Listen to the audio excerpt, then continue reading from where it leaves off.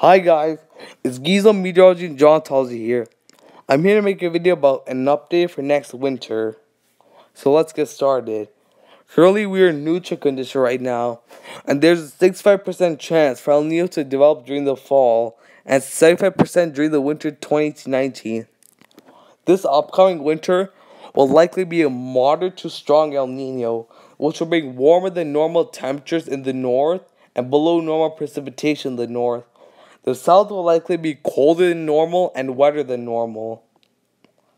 This winter will likely be like winter 2009-2010, which was warm. Parts of Great Lakes were warmer than normal, and parts of Great Lakes were colder than normal. The Northwest will be warmer than normal, California will be average, and the rest of southern United States will be much below normal. So next winter will possibly be similar to this winter. Maybe a little bit change, but not a big change. Now for a guess for next spring. Next spring will possibly be like spring 2010. It looks like a really warm spring in the Great Lakes, much above the record warm. In the west was cooler than normal.